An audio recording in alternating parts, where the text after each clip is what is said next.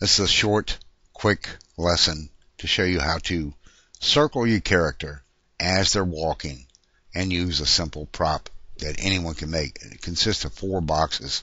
It can consist of many more, and you can put the boxes anywhere along that line you want. The main box is here.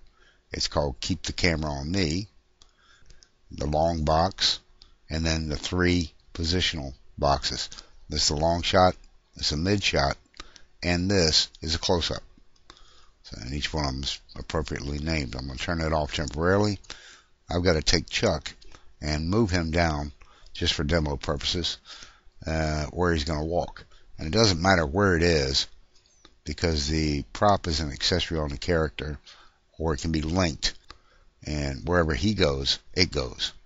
So if I say move, walk forward, and I click down the line here, I need enough to fill up 1800 frames for the demo. So I'm going to come out here and click down here and let Chuck walk down to that point. He's just about there. We're at frame 1200 now. 13, 14, 15, 16, 17, 18. So I hit stop. Come to the prop, turn it back on. I'm going to turn on, there's a command for it. It's right there. It's perform 360 30-second spin. So turn that off. I'm going to come to the prop, and I'm going to come to the front of it.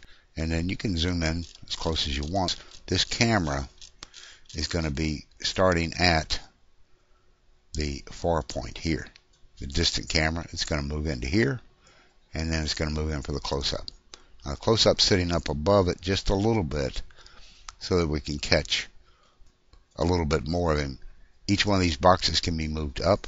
Let's say if we want a close-up of the character itself, just move the last box up a little bit if you want to see their face. So it doesn't matter where these 3 boxes are, you just don't merge the prop. And we're going to take our camera and we're going to have it link here. I have it link to what? Well, first of all, I'm going to start off with the long shot. So all I've got to do is click here, and then there is a subnode here. Choose that and say long shot position. And there it is. Now, if you want to rotate from there, you can with a long shot. You just bring it down, and this is your long shot. Now, this angle is going to play each time you move it, so it's going to be a straight-on shot like that. You can also back the camera up if you want to. Start from here. Because this is going to be a complete dummy, you're not even going to be able to see it in the scene. In fact, I could just turn it off right now, and you could see the angle where the camera is going to be. But I'm going to turn it on for this first run anyway. So my camera is linked up to the long shot. Choose the prop and hit the letter I for attach to. Pick parent and choose Chuck over here. If you choose him here, you might have to adjust it. If you just choose him here, it'll choose his root node. Okay. Choose his bone root node right here automatically, and that's where it should go. So the camera's there now. All I've got to do is right click on the tool and I say perform. Now performs are also there for Chuck because it's an accessory.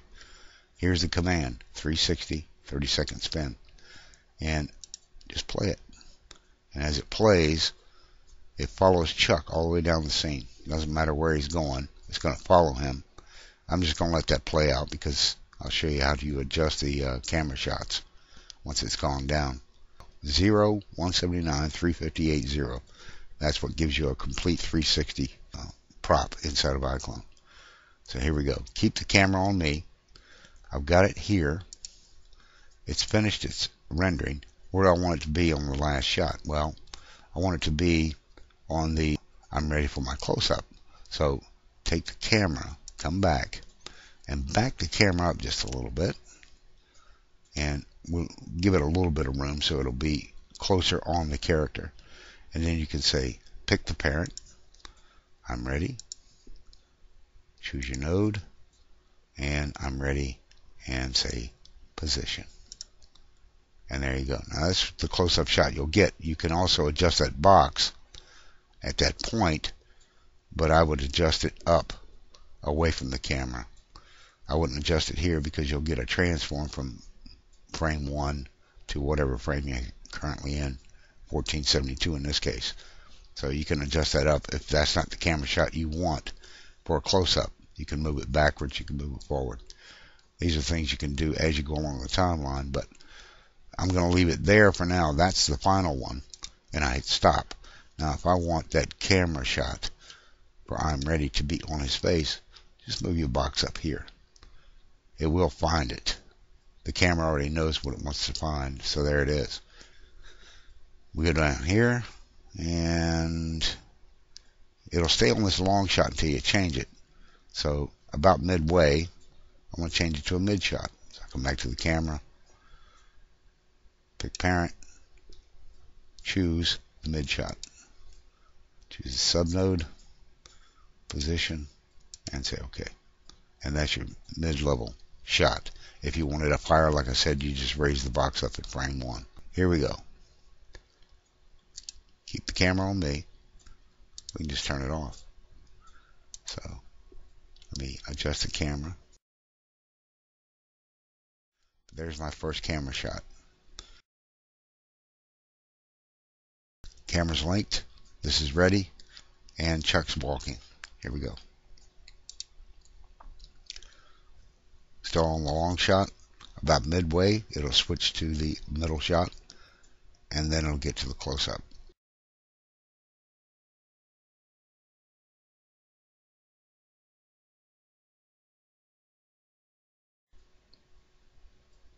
And there it is. There's your face shot. Final shot. And then it's finished.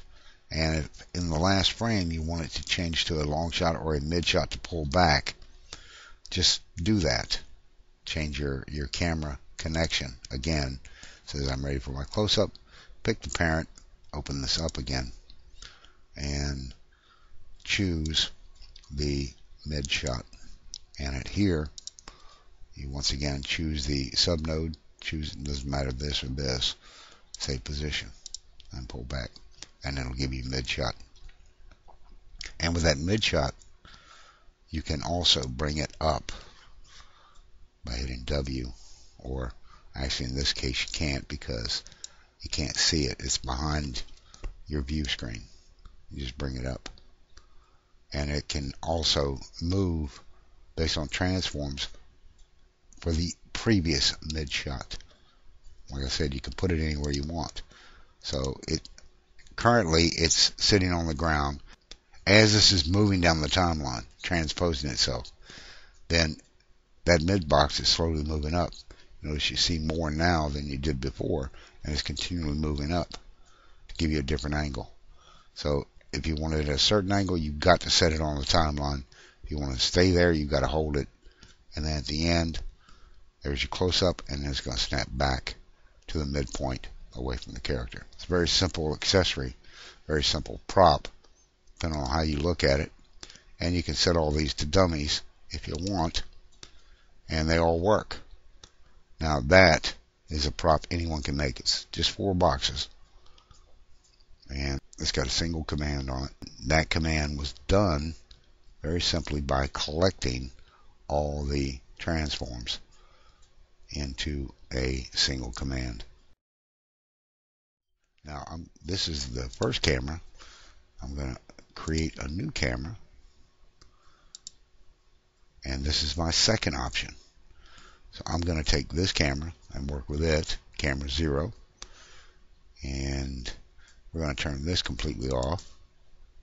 We don't need it. And I'm going to take camera 0,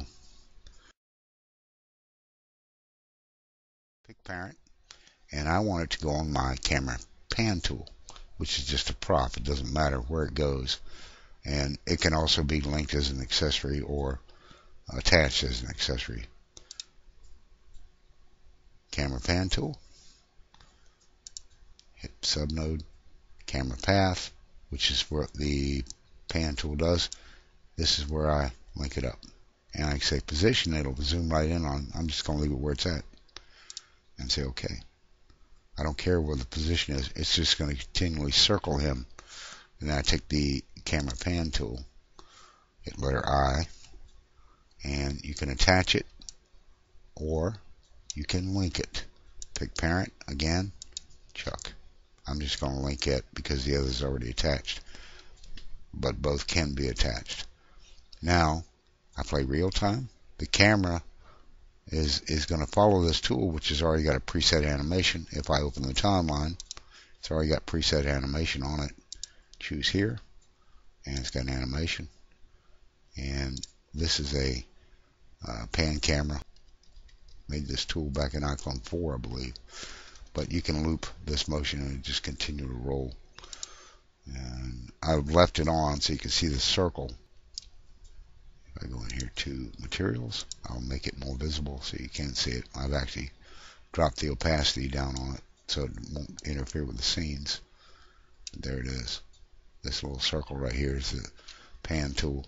Basically the same as this, only with one position. And I just press play. As I go, or as the character goes down the timeline, walking to its destination, it stays with him because it's linked to the root node or attached to the root node, and it continues to go around. And at any point in that timeline, if I want to move in closer, I take the character, I roll forward once, roll it back. That adds a keyframe here.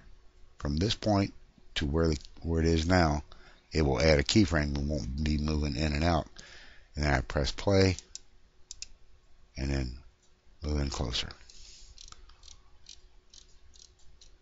And it's almost the same as switching cameras. And you can put it anywhere you want. Position your camera. This is the other camera that was in the scene. And press play. And then it'll circle close. And that's the end of 1800 frames. Of course, you can go on the timeline for this camera pan tool, and you can change it where it ends exactly at a break just by speeding it up or slowing it down. Right there. And that'll put you in front of him, which is where the camera starts. So one more time, it'll go through. It's still on the camera pan tool. The camera pan tool is linked to the root node. The other tool is attached to the root node. Doesn't matter which way you go. This one will switch closer, pretty close to the end. And there it goes.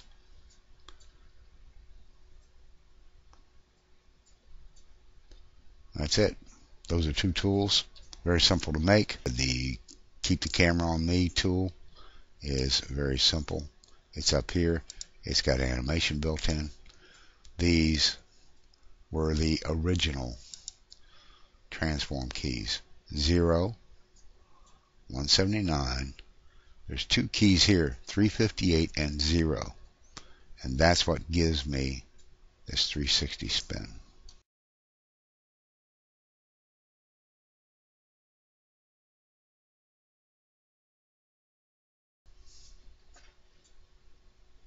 Cricky out.